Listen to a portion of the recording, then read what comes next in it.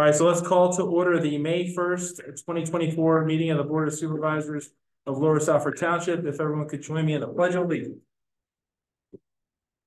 Pledge allegiance to the flag of the United States and to the republic for which it stands, one nation. Thank you. That brings us to our first discussion period on the agenda. We have two, one at the beginning and one at the end. Is there anyone wishing to be recognized?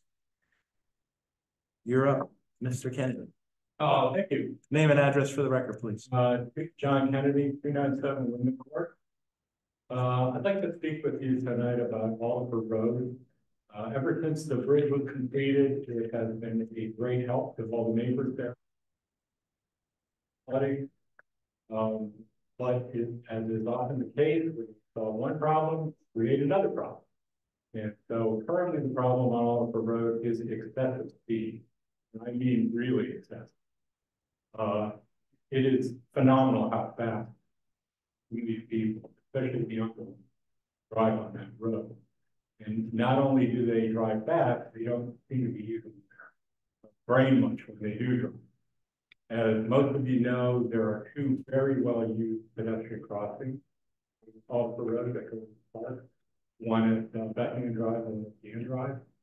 And I think that something should be done to kind of break up that solid drag strip that some people have come to use off the road as. So I would just ask you to consider possibly looking into making some three-way stops there so that the entire road segment is broken up. Possibly one at Beckingham Drive, possibly one at Dan. I know that stop signs don't just happen. There needs to be study and all those types of things, but I would encourage the board to start the process. Possible. Thanks, John. The other thing we possibly do is raised crosswalks, which have a tendency to slow traffic once they hit them the first time. They've only not the first time. Yeah, this is the one something that happened gradually. And it just seems to be getting worse. Now bringing come out is crazy. It is exciting to see also how many pedestrians use that trail system. Yeah. So that conflict of the two, your point is well made. But it's two things. I don't think you just want to look at the speed. I think you want to look at the pedestrian count. Exactly. Yeah. See. Because my guess is the only way we would get a warrant for a three-way would be, well, you have to use engineering judgment, and if there's enough potential for pedestrian conflict with the traffic, there is some room in the statute for that. There is. Yeah. There is. I think there may be other avenues as well. But yeah, I'm just thinking. You know, I drive around the area. I know many of you are over here thinking of North Wales Road. I'm thinking, which was an open road for many years. He did put stop and almost great, and it really does help. Yeah, and even if they're not warranted, right? They have sometimes the effect. And that could be. And John, you're not the first one to bring it since I've been here, at least up to our attention here. I know that we put the pedestrian crossing as a slide, but it's good to know that that's not enough. Right.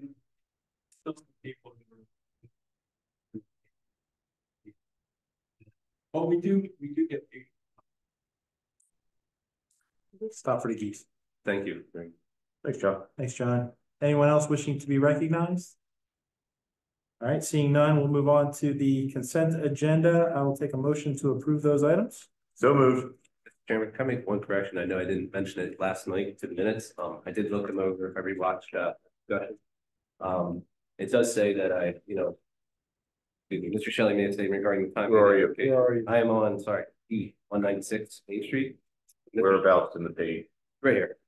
Question. It's right about here where it started. Okay. Mr. Shelley made a statement regarding the time of the application. Felt the board was not given adequate amount of time to review the revised plan.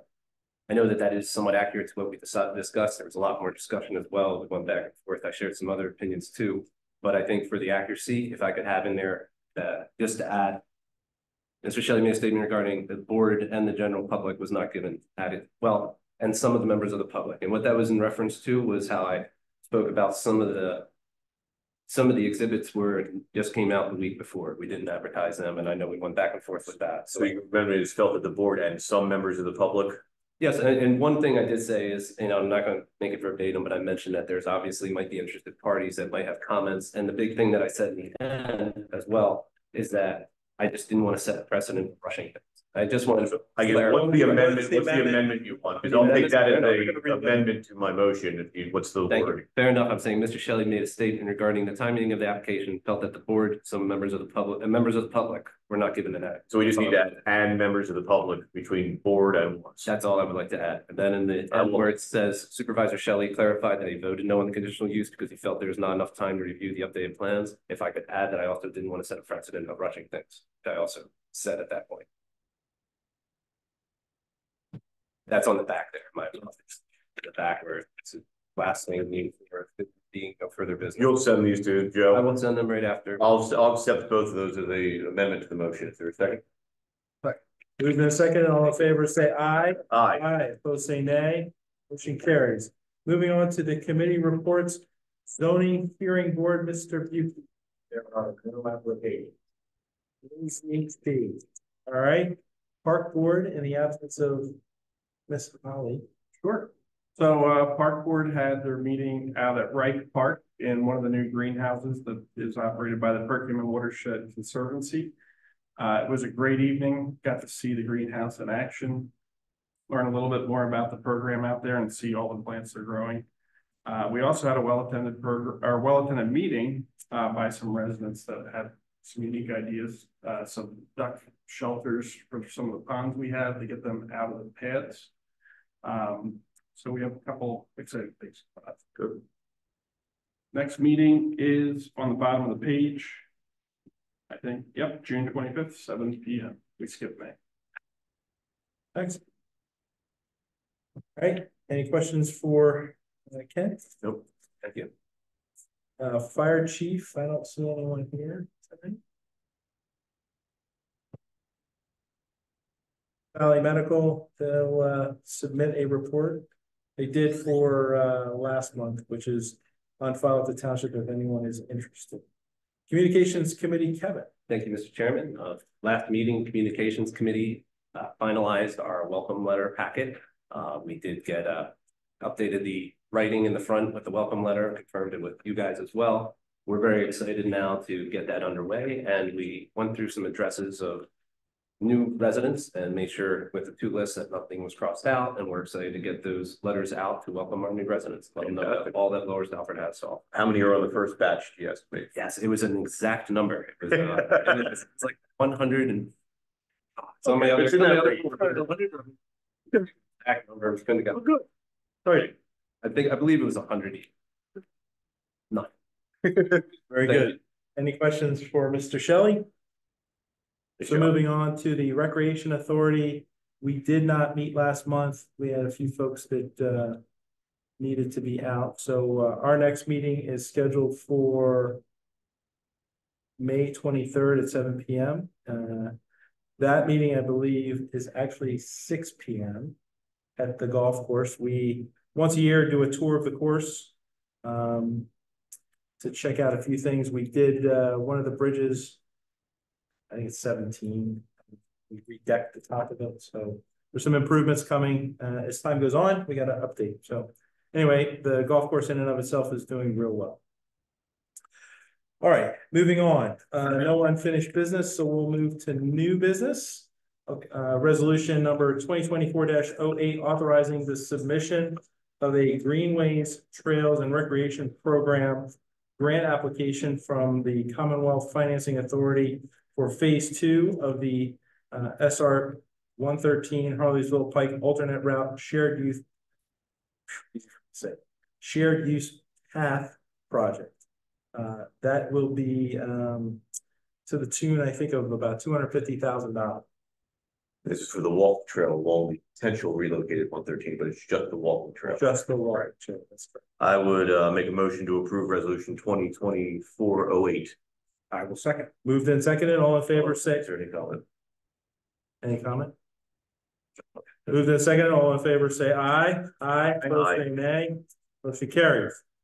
Next up, resolution number 2024-09, authorizing the submission of a multimodal transportation fund program grant application from the Commonwealth Financing Authority for Oak Drive right turn lane and sidewalk connection project. This would provide for the construction of that project. That grant would be $947,630. This would be between Maple, Boyer Boyer and Main Street. That's correct. There, and provide extra capacity. I would make a motion to approve 2024-09. I'll second. Moved in second. Any questions? All in favor, say aye. Aye. Opposed, say nay. Motion carries. Next up, a personal favorite of mine, adoption of proclamation designating May 23rd through 25, 2024 as the annual Harleysville Country Fair Days with my beloved parade on Saturday. Parade on Saturday. Yes, Did you make that as a motion? I did. That's a motion. I'll second it. Moved and seconded. All in favor, say aye. Aye. Opposed, say nay. And if we can just put a shout out to Mr. Krause's fine son, Owen, who is doing an excellent job organizing the fair for his second year in a row. Thank him very much. I think it's also worthwhile to note that the proclamation says we strongly urge all residents of Lower Salford Township to participate in the activities. If you haven't done so yet. And spend heavily. Yes. Here, Kevin, you can start that signing or send it our way. All right, next up, we have a request for fire police assistance at the Skipback Lions Club 5K and 1 mile fun run on Saturday, June 22nd, 2024. Do I have a motion to approve that? So moved. Second. Moved and seconded. All in favor, say aye. Aye. Say nay. Carries. All right, next up, item E, contract awards. We'll do these, I guess, one at a time. The 2024 bituminous base repair contract, which Doug Jones was kind enough to give us a memorandum regarding. Any questions or comments? I'd make a motion to approve the bid of Saxon Son Inc. as the apparent low bidder for a total value of $71,260, well into $100,000 prevailing wage threshold. I will second. Moved and seconded. All in favor, say aye. Aye. Aye. Those say nay. Everybody likes base repair. All right, next up, 2024 pavement markings contract. This is a joint contract with our neighboring friends of Franconia. See, the bid results were totaling, I guess, $73,087.50. Make a motion to approve the bid of Alpha Space Control Company Inc. of Chambersburg, PA as the apparent low bidder for the total amount of $73,087.50. Second. Moved and seconded. All in favor, say aye. Aye. Opposed, say nay. Motion carries.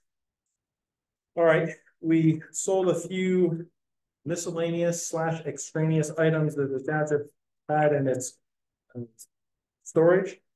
The two of the items were in excess of $2,000, so we need to award those sales separately here at a meeting. So first up is a Lamar 6 HB sweeper. It's sold in the amount of $3,600 to Charles Rabel.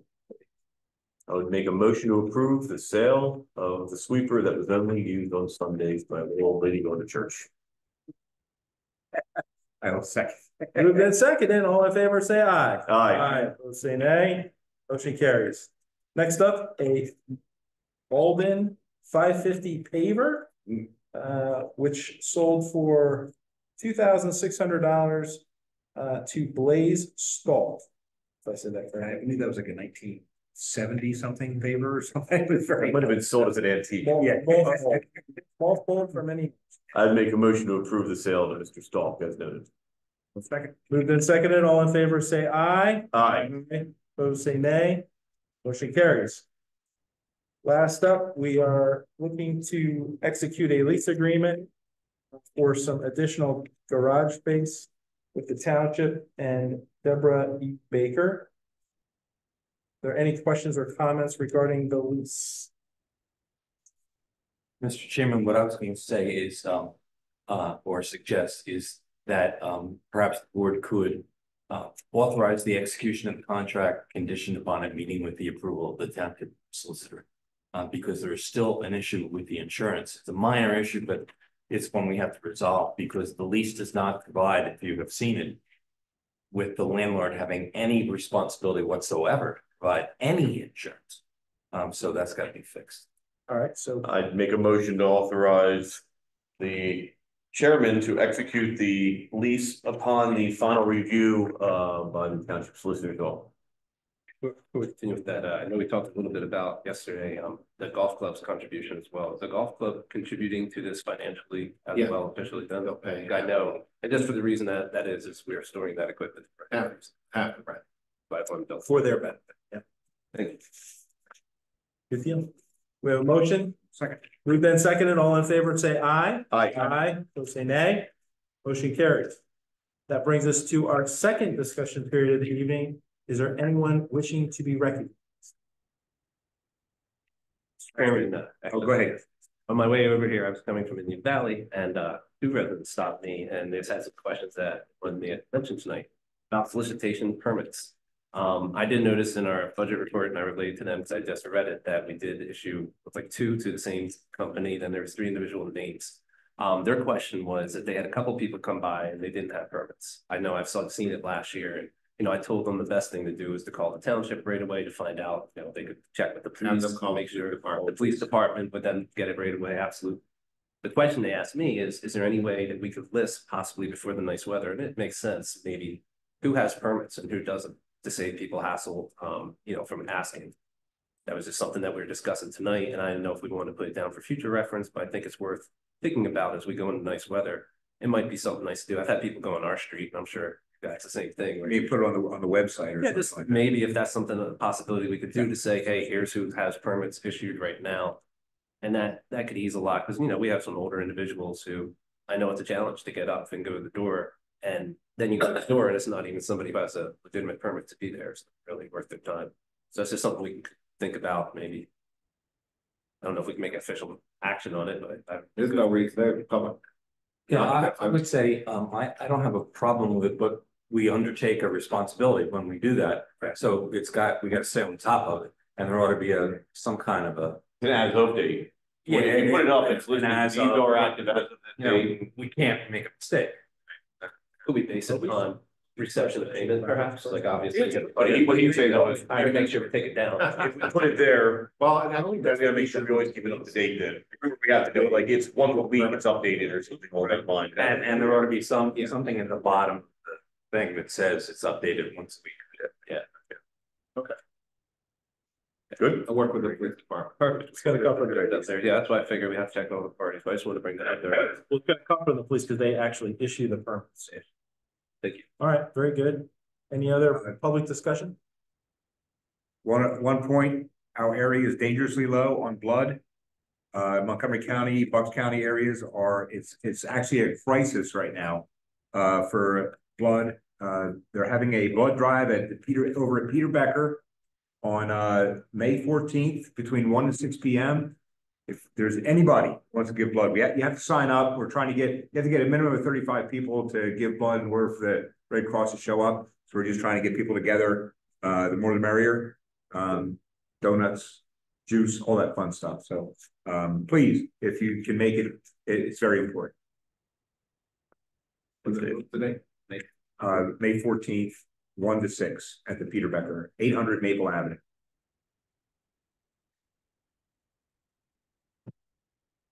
All right, So anybody you can mention it to would be a big help. And like I said, it's very important we have that. You never know when you're going to need it. all right. Any other public discussion for this evening? Mr. Jakowski, do we have need for executive session? It's Very brief.